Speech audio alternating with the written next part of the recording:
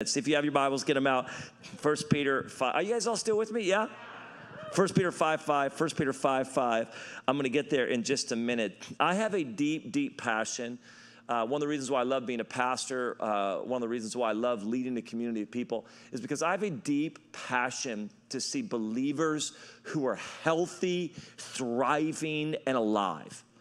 Like what I want to see is believers that are healthy, that are thriving, and that are fully alive. But I think in the reality of that thing, as we move towards that, we realize that you just can't have any ingredients in your life and expect to get the result you want. Sometimes I think we say, I want to be healthy and I want to be thriving, and I want to be fully alive, but we're not intentional about what we're actually putting into our life. We're not intentional about the ingredients. Intentionality with ingredients, with the right ingredients, is what leads to a life of health and freedom. Guys, listen, you can't just put anything in your life you want and expect to come out healthy, thriving, and fully alive. I tell the story of when I was in high school. I stayed home sick one time, and my favorite thing my mom makes is these chocolate chip cookies. And so I called her. I was like 15. I'm home. I'm bored. I said, Mom, I want to make these cookies. She said, no problem. You can go get the recipe.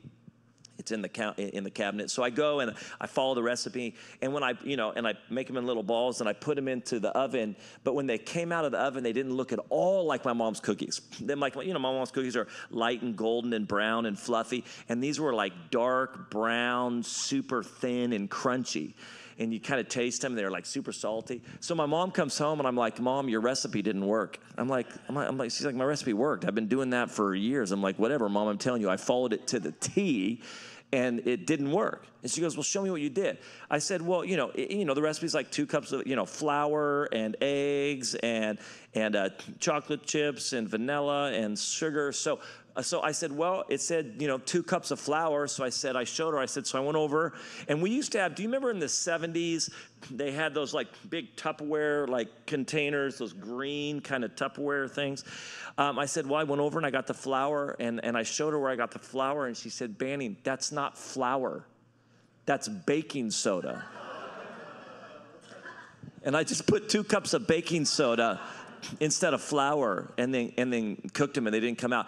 This is what I find with believers sometimes. It's always so funny that they're so surprised. They open the oven of their life, and they're like, why don't these look like what I think they should look like? And I'm like, well, because you can't put anything in it and just expect for the result that you want. It doesn't work like that. Like, there has to be intentionality to what I'm actually putting, what I'm putting into my life. I can't live any way I want to live. I can't do whatever I want to do and then be surprised when the result isn't what I wanted. Yeah. So because of that, if you were to come to our church, we are consistently pushing people towards a few things. And we would use some analogies around, you have to be intentional about the soil that you plant your life in. Because the soil, if you're going to bear good fruit in your life, if you're going to bear healthy, lasting, thriving fruit, then you have to pay attention to the soil that you plant your life in. And you can't just plant your life in any soil and expect to get good fruit. I remember I was in Vacaville. My granny who's still alive, 100 years old, my wife's granny, grew up in one of the most amazing women I've ever met. She grew up on a farm in Vacaville. And until recently, their family still had the farm, and we were out there visiting her a few years ago. And I grew up in the suburbs, right? So we get our fruit where everybody else does, at the grocery store. I did not grow up with trees and farms. So we go to this farm, and I walk up, and there's this massive orange tree. I said, Granny, can I have an orange? She's like, yeah, you have as many as you want. So I go over and I get this orange, and I'm not making this up. I will never forget this. I peeled this orange, and I took a bite of this orange, and it was the most incredible piece of fruit I'd ever had. It was like juicy and sweet and the right texture. It was the right everything. And I just remember being so stunned. And I said, Granny, why is this orange so good? And you know what she told me? She began to describe the soil in Vacaville. She began to describe what type of soil it is and the mixture and the depth. If you want good fruit in your life, then you have to pay attention to the soil that you intentionally plant your life in. And what that means is this. And so we're consistently pushing people towards this. If you want to be healthy, thriving, you have to be planted in the soil of God's presence, in the soil of God's word, and in the soil of God's people. And any believer that is healthy and thriving, I'm telling you right now, you can trace back this, that they have planted themselves in the presence of God, they have planted themselves in the word of God, and they have planted themselves in the people of God or the community of God. And this issue of community is such a massive deal and something that we have to be extremely intentional about. You're not going to fall into these things. In fact, there is a war against these things. Don't think the enemy wants you to thrive. So we have to be intentional about, I am going to plant my life in the right soil so that I can bear the right fruit. God's presence, God's word, God's community, God's people. When it comes to community, I'm going to read this. Let me just read this to you in 1 Peter 5:5. 1 Peter 5:5 is this. Likewise, you younger people, submit yourselves to your elders. He's talking to young people. He says, listen, submit yourselves to your elders. But then he says, listen, then he goes, I'm going to talk to everybody right now. He says, yes, all of you be submissive to one another and be clothed with humility, for God resists the proud, but gives grace to the humble.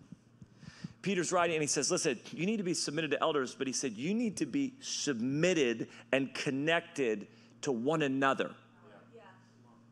Yeah. Not just showing up at church on a Sunday, sitting next to each other, but there's this level of connection and intimacy through submission that has to happen, that he says this.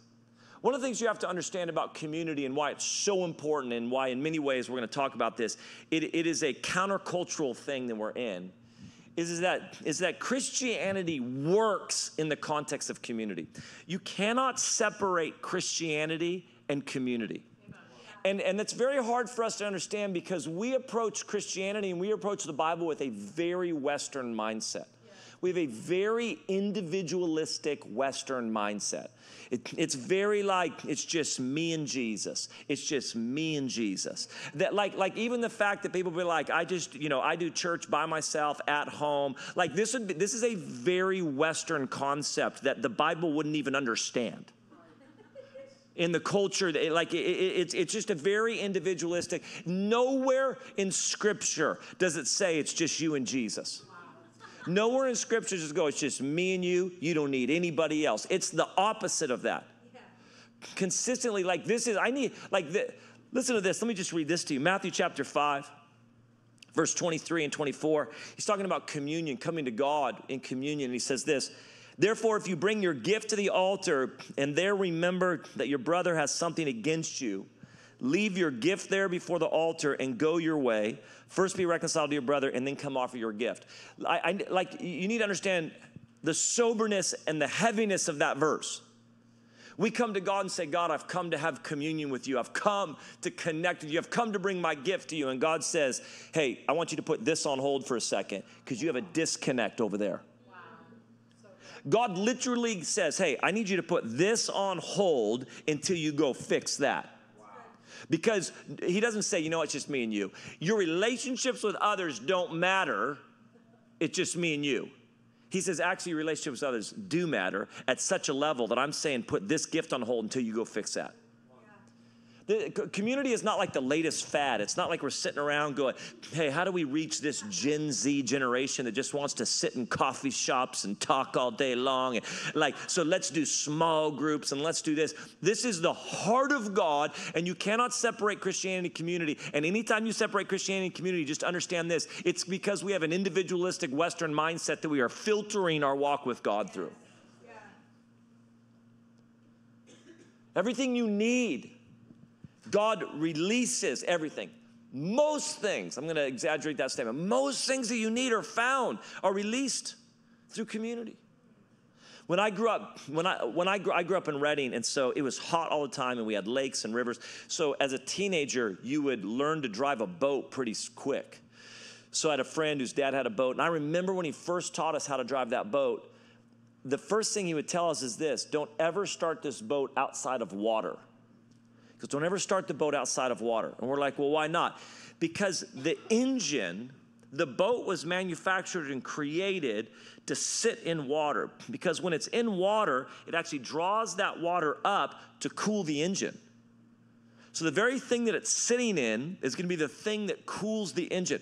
So if you start the boat in the driveway, if you start the boat in the parking lot, the engine will overheat and fry quickly because it wasn't created, it wasn't manufactured, it wasn't built to be run in a driveway. It was built to be run sitting in the context of water.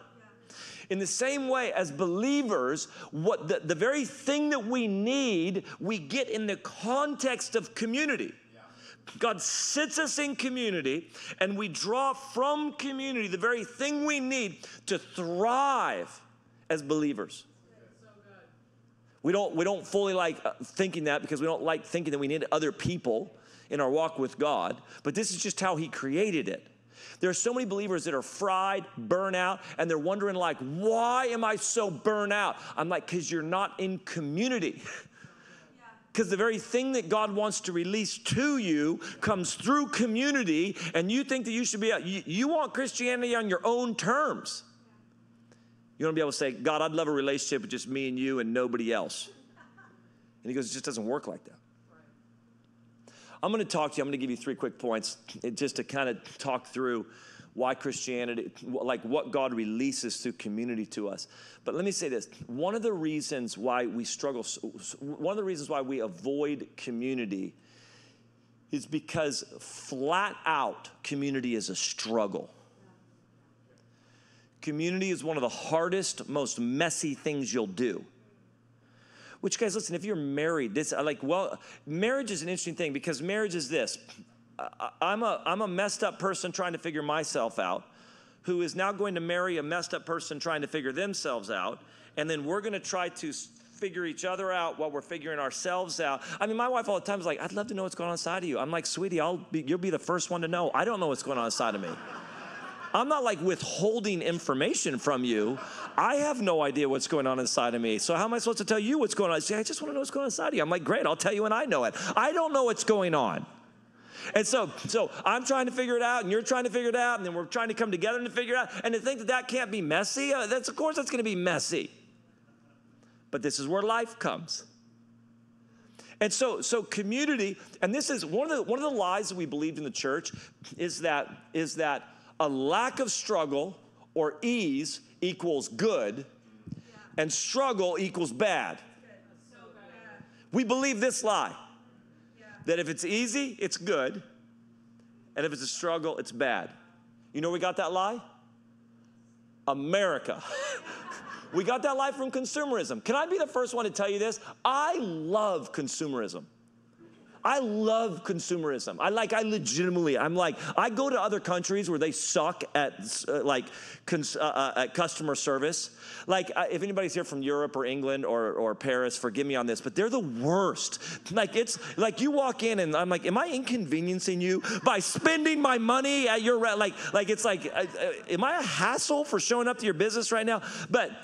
So I love that American consumerism thing. I love that people are sitting around trying to figure out how to serve me and trying to figure out how to make my life better. I love that there's entire departments at Google that are trying to figure out how to make my life better. I love that somebody came up with the idea of you can just drive up and they'll bring their groceries out to your car.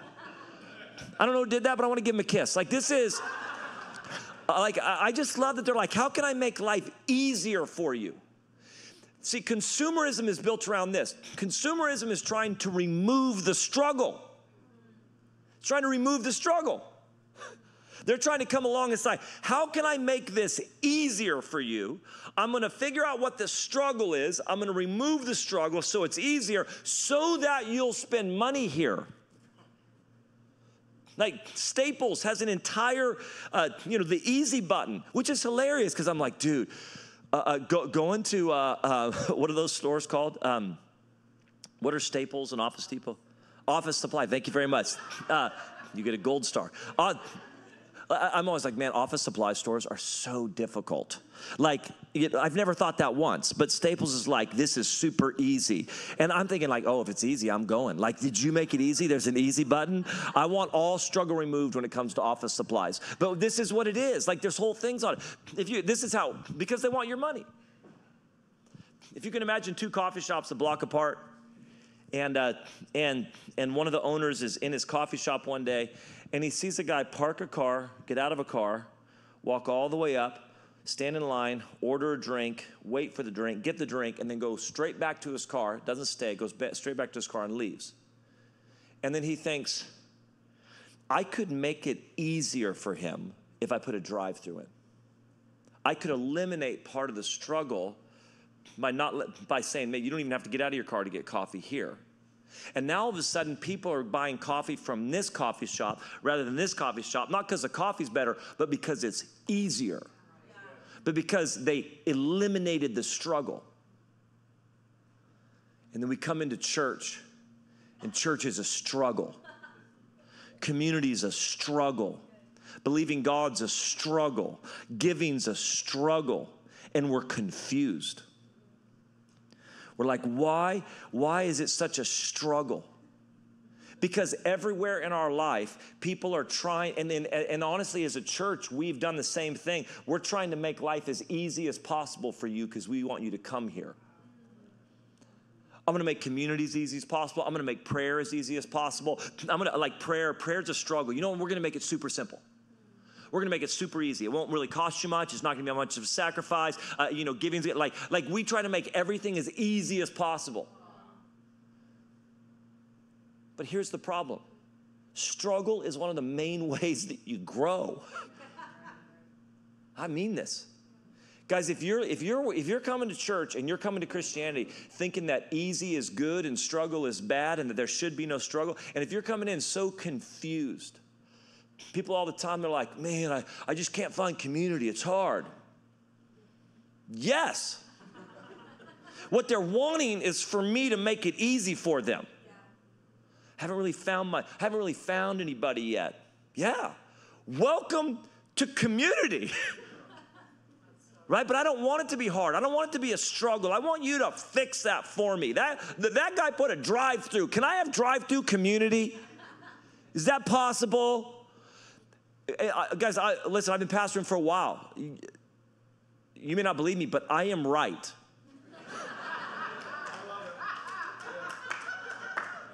People are like confused when there's struggle, when things take a little bit longer than they thought it would, a little bit more of a sacrifice than they thought it would be. And we don't realize that struggle is a part of your walk with God because it's one of the main ways that you grow. And we have a whole generation of believers in the church that are just flat out immature because they've avoided the struggle.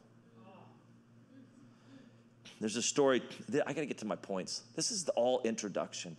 I don't know if that's a good sign or not. Listen to this. A man found a cocoon of an emperor moth. He took it home so he could watch it come out of the cocoon. On the day a small opening appeared, he sat and watched the moth for several hours as it struggled to force its body through the little hole.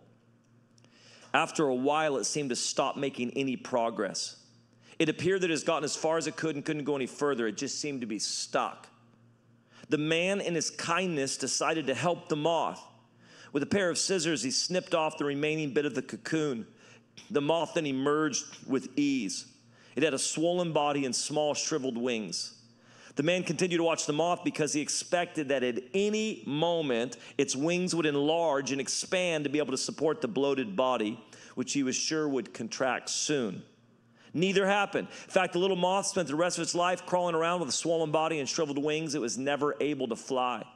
What the man in his haste had not understood was that the restricting cocoon and the struggle required for the moth to get through the tiny opening was nature's way of forcing fluid from the moth's body into its wings so that it would be ready for flight once it achieved freedom from the cocoon. Freedom and flight would only come after the struggle. Depriving the moth of this struggle, the man unwittingly deprived it of its health and its natural body. Let me just say this real quick, and maybe this is all you need to hear this morning, is that the struggle that you may be in, God wants to use to grow you. Don't associate lack of struggle with good and struggle with bad.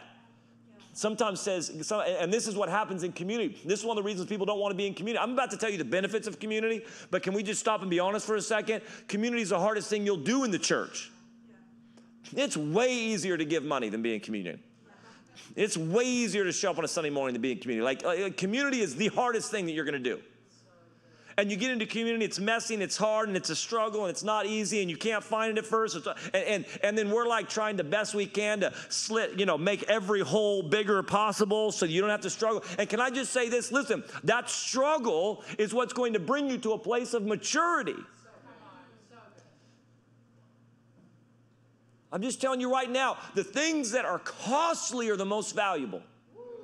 And I'll tell you right now, if that hasn't cost you something, maybe it's not worth anything. Yeah. We have to understand this. The most costly things are the most valuable. The hardest thing I've ever done is marriage. Well, the hardest thing I've ever done is raise teenagers. The second hardest thing is marriage. But those are the most valuable things in my life. If you were to say, what's the most valuable thing? It's my marriage. It's my kids. And hands down, the most struggle I've had in my life. Do you know how much easier my life would be without a wife and kids? She's not here right now. Am I allowed to say that? I have a great marriage. I love my wife. We've been married 25 years this year.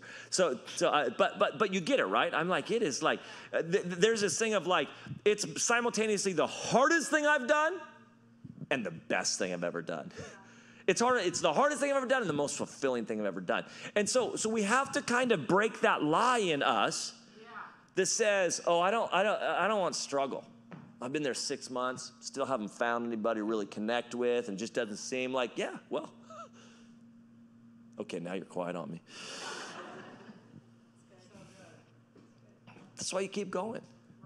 You keep showing up to small groups. You keep going out to coffee. You keep jumping in to serve. You keep doing this thing, and we're not a people that are afraid of struggle. We understand that we live in a kingdom that is countercultural. God's not trying to get your money. He's not trying to make it as easy as possible so you'll keep showing up. This is what people do, like, please, please come to my business. Please, please, please, I really want you to come spend money. Is there any way you could leave? And God's not in that mode. God's like, I'd love for you to follow me, but you're going to have to sell everything and take up a cross and surrender it all, and you're not going to have a home. And like this is, like, Jesus has no problem saying that to us, right? Can I just say this? Jesus is not interested in your convenience. Is this too hardcore for this morning? I wasn't even going to go this hardcore, Tyler. I'm an overseer, so I have to be invited back. Listen, let me just say this. My pastor, Bill, says this. God is not interested in your convenience. He's interested in your growth. God's not like, how can I make life convenient for you? He's saying, how can I grow you? Sometimes inconvenience is part of that. Okay, listen, here we go. I'm going to give you 3 things, but I'm only going to really talk about one of them. There's so much that God wants to release through community that when you are disconnected from community, and we get disconnected from community because it's inconvenient, because it's hurtful, because it's messy, because we're offended, because whatever. There's a whole, because we're afraid, because we are full of shame. There's so many reasons why we disconnect from community. But when we decide, I'm going to move towards community, there are so many things that God wants to release to us. First one is this, grace. This is the passage in 1 Peter 5:5. Because one of the most humbling things you can do is actually be in community. And therefore, when I'm not, this is going to sound harsh this morning. Can I just give you all a hug? I love all of you guys. But one of the most humbling things you can do is be in community. And one of those prideful things you can do is not be in community. It is when I say, Tyler, I don't need you. I don't need you. I can actually do this on my own. I don't need you for my walk with the Lord. I don't need you in my life. And when I begin to say that, ultimately it's arrogance. And guys, this should sober you. God says, I resist the proud. I remember somebody saying, I'd rather have 1,000 demons in hell resisting me rather than God. And so when I get into community, humility comes. But here's the beautiful thing. When humility is present, grace just starts flowing. Yeah. Grace starts flowing. Grace is a little bit like This is what I say, living life without grace. Well, have you ever, my son, when my kids were little, we used to do slip and slides. And like slip and slides when I was young, man, they were just like a tarp, and we put some stuff down, and it was amazing, so much fun. And then they get way more like sophisticated now, and they're like 2 lanes next to each other and like arcing water and a pool at the end. And I remember I'm in my 30s watching my kids just they go down, they just stretch out horizontal and just boom, fly down this thing. Looks so fun. But slip and slides are fun when there's water. They're a different experience if you remove water. Right? You're like, oh, that looks so fun. Remove water from the slip and slide, and it's just like it's just. And this one, listen, living life without grace is like going on a slip and slide without water. You want grace in your life. You want grace flowing. You want the empowerment of God at your back. You don't want the wind of God at your forehead. You want the wind of God propelling you, not resisting you. And there's something that happens when I humble myself, that all of a sudden the empowerment of God, the grace of God begins to flow in my life. And I will tell you this right now, many times people are like, dude, I just feel like there's so much resistance. And I'm like, that's actually God. If you will humble yourself, you will see a floodgate of grace begin to open in so many areas. Strength. I'm not going to spend a lot of time on this. Oh, no, his voice. I'm not going to spend a lot of time on this one, but let me just say this real quick. One of the main ways God speaks is through people. I don't know if you understand. Do you know that? Like, obviously, the Word of God is the final authority. The Word of God is it is the authority that we submit to. There's no more books of the Bible being written. Scripture's not being added to. But listen, the Bible shows very clearly that God speaks through people. Do you know the 9 gifts in 1 Corinthians 12? Listen, it's the manifestation of the Spirit is given to one for the profit of all. For one is given the word of wisdom, that's voice through the Spirit, to another word of knowledge, voice, to another faith, to another gifts of healing, to another the working of knowledge, to another prophecy, voice, to another discerning of spirits, to another different kinds of tongues, voice, to another the interpretation of tongues.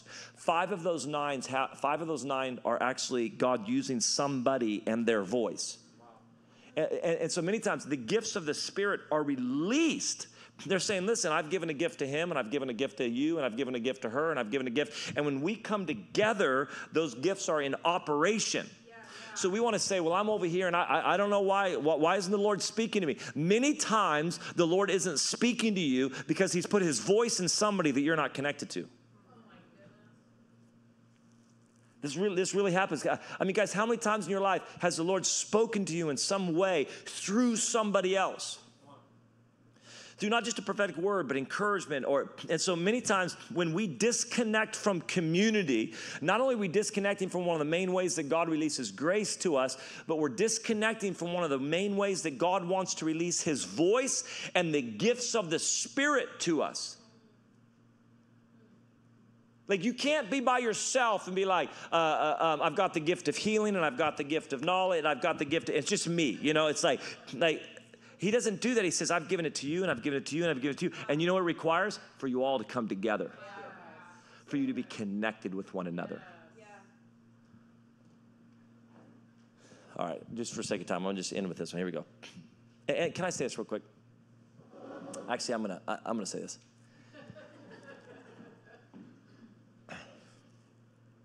God actually speaks to you through imperfect people, and that's really hard. I remember one time I had 3 people over this kind of month-long period that got a hold of me and had some pretty harsh feedback for me. 2 were outside the church, 1 was inside the church. And all 3 of them had horrible attitudes, and 95% of what they told me was wrong. But I could hear 5% of what they were saying. It was the Lord, and it drove me crazy. And I remember going to the Lord. I said, God, I'm so frustrated right now. These guys have the worst attitude. They don't even have all the right information. And I said, why do you keep speaking? But I said, I can hear your voice in what they're saying. And I said, why do you keep speaking to me in crappy packages? We're like, God, you can speak to me through people, but here's what I need. They need to have known me for 20 years. They need to have phenomenal communication skills. I need to be convinced that they love me. They need to hold me gently. Whatever. And we pretty much describe Jesus. If they're Jesus, I'd love to listen to him. He doesn't work like that. That's a side issue. But here's the last one. I'm going to end with that. Is that strength. Guys, listen, there is a strength found in community. One of the reasons why, one of the things that, in Proverbs it says this, he who walks with the wise will himself be wise. So when I walk with somebody, their strength becomes mine. If I walk with the wise, what I become is wise. The strength that's on their life becomes the strength on my life. And if I need wisdom, I can walk with somebody with wisdom and have wisdom. Wow. So many times, strength, we can have the worship team come up. Many times, strength is lacking in the lives of people because they are disconnected from community. And guys, we can do a whole series on why you're disconnected from community, but I just want to stir your heart on this thing, that community is one of the main ways that God releases things to us, and community is one of the main battlegrounds in our life because of the struggle, but we have to be intentional around this, and God wants to release strength. Listen, community is one of the most beautiful ways. I got invited to go. I went for a long time every year, every other year to this big youth conference in Colorado Springs. It's at a big church out there, and they invited me that I'd come speak. And so one time they called me, Corey Asbury. Do you know Corey Asbury? He wrote Reckless Love. So Corey Asbury, he was a worship leader at the time, and he gets a hold of me and says, Banning, listen, after your session on Thursday night, we're going to be putting together the first annual worship leaders versus pastors basketball game. Are you in? And I'm like, yes, I'm in. Absolutely. Yes, I'm in. Let's do this. And so you know, my number one strength is competition. I'm like, this will be awesome. So then Corey, for the time leading up, is just talking. It's just he's a great worship leader, just cocky and just chatting away and talking the whole time. So we get there. I get done with the service, and God moved, and kids were touched. And then we go 11 o'clock at night. Altitude stupid. And are you the only worship person coming up? Oh, okay, that's fine. That's all right. You're awesome. Stay right there. I'll tell you when to start playing. I said, I'm like, worship team, worship person, come on up. And so we get out to the first night. These are worship leaders. These are guys that wear, like, you know, this at the time, 2 deep V-necks and 2 skinny jeans. And like we get out with them. And the pastors got killed, crushed. Like, the worship leaders just killed us. I came home. CJ, my wife, is like, how was the conference? I'm like, it sucked. It sucked. It was horrible. She's like, what did God do in the services? I don't know. I don't even know. But dude, it was so embarrassing. We just got killed in these basketball games. So about a month later, they get a hold of me and say, Benny, why don't you come back next year to speak? And then Corey gets hold of me and says, hey, we're going to play pastors, worship leaders again? I said, absolutely. I hung up the phone and got on the phone, and I called a friend who was the point guard for Cal. And he just graduated just recently, and he was a point guard at Berkeley. And I said, hey, Brandon, I've been thinking about you recently. And said, you've been on my heart. He goes, oh, that's great. We were talking a little bit. And I said, hey, I would love for you to come on a ministry trip with me sometime. He goes, I'd love that. I said, yeah. He goes, you know, I'm going to be in Colorado Springs this summer, and oh, Brandon, God's doing good stuff with young people in Colorado Springs. Love for you to come. He goes, man, I'd love that. He goes, all right, listen, why don't you bring your basketball shoes just in case, maybe we'll get a run in. So I'm not making this up. He comes with me. They don't know who he is. He comes with me, and he's my armor bearer, ministry assistant. And we're there to think. I get up that night. I don't even know what I spoke on. Didn't even matter. I wasn't there for the youth conference. I just got up. I'm like, Jesus loves you. Read your Bible. Don't give in to peer pressure. And then it's about this game. We get to that game. We get there. We crushed them. I mean, one of the best nights of my life. I don't even think I took a shot the entire game. It was just like, Brandon, you should shoot the ball. Brandon, you should go to the hole. Brandon, you should. I mean, we crushed them. I think we lost one game because a guy chucked in some three. Like, it was just the best. But here's what I realized. Who you show up with matters. And see, I'm not an idiot. So I may get worked one time, but I have friends. I have friends that are ballers. Why would I show up again to the same thing where I got beat by myself? Why would I show up by myself when I have friends, and I have friends that can play ball? And if Brandon wasn't available, I got a list of some other people I'm calling, telling them that they've been on my heart and they want to go on a ministry trip with me. Why? I'm not an idiot. Why would I show up on my own? Why would I show up to that situation on my own? Why would I go get beat again when I've got friends and I can bring friends? Guys, one of the main ways that God wants to release strength to you. Listen, some of you right now, your marriage is in trouble and you've brought nobody into it. Your marriage is on the brink of divorce. Your marriage, you've struggled and you're trying to figure it out on yourself and you're trying to do it on your own. And you know what you need to do? You need to invite people in. Don't do your marriage by yourself. Some of you are struggling with pornography. Your heart's to get free. You don't want to live that, but you just keep going back to that thing and you feel like you're just getting your butt kicked all the time. Why would you show up again on your own? I'm gonna call. I got community in my life, and I don't show up to that stuff on my own. Some of you guys, your finances, you are in debt, and I get it. It's embarrassing. But there are people around you in community that the Bible says if I will walk with them, their strength becomes my strength. If I walk with them, there's a grace that begins to flow in my life that wasn't there before. Some of you, this is the absolute truth. The reason why you're getting defeated in areas is because you haven't humbled yourself in community to allow grace to come in, and the very gift you need is on their life. There are people way smarter and way more anointed in finances than me. Why would I come to my finances on my own when I have community around me that are better than I am at that? And so I can humble myself. And when I humble myself, not only does that gift come into my life, but grace comes into my life. And all of a sudden the wind shifts in my finances. All of a sudden the wind shifts in my marriage. All of a sudden the wind shifts in things that I've been fighting for. Because of community. Community is a struggle. It's the hardest thing you'll ever do, but you know what? It is the most fruitful thing. And if you want your life to be thriving and healthy, you have to be intentional. It's got to become a non-negotiable. I refuse to move off of this. I am going to move towards community. All the things that we set up, I'm assuming we have small groups. I'm an overseer. I should know that.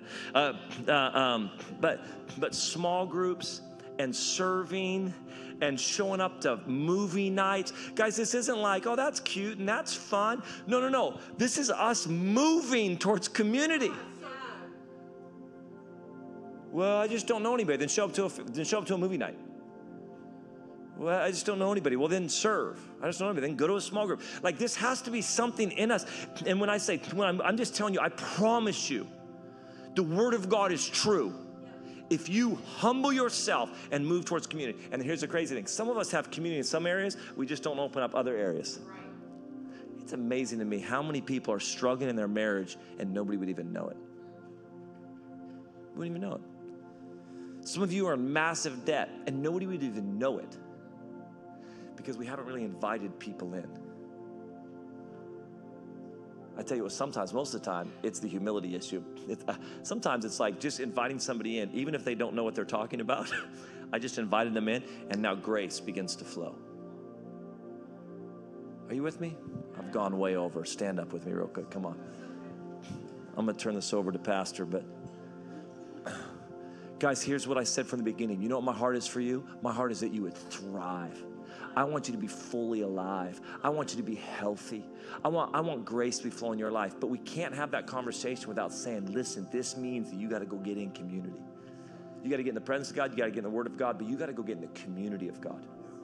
And you've got to move. And you have to understand that it is countercultural on every level. And that there is going to be real struggle involved. And that's okay. Struggle is not bad. We just keep coming, we just keep coming, we just keep coming, and the Lord's going to do something. Father, so grateful. God, I'm so grateful for this community. God, you have sent this church at this time, in this season, in this region, because you want to set people free. Because you want to bring strength and the gifts of the Spirit, Lord, that this is going to be a community of people that strengthen one another. And I pray for everybody in this room right now that it's not, many of you in this room, it's ultimately pride, but it looks like shame. It's not like high-fisted, I don't need you. It's more like I'm embarrassed. If I really let you into my marriage, if you really saw how unhealthy our marriage is, I'm embarrassed by that. If you saw the debt I have on a credit card, I'm embarrassed by that. If you really knew what I was looking at night, I'm embarrassed by that. And I just break shame off in this room in the name of Jesus. I just break shame off.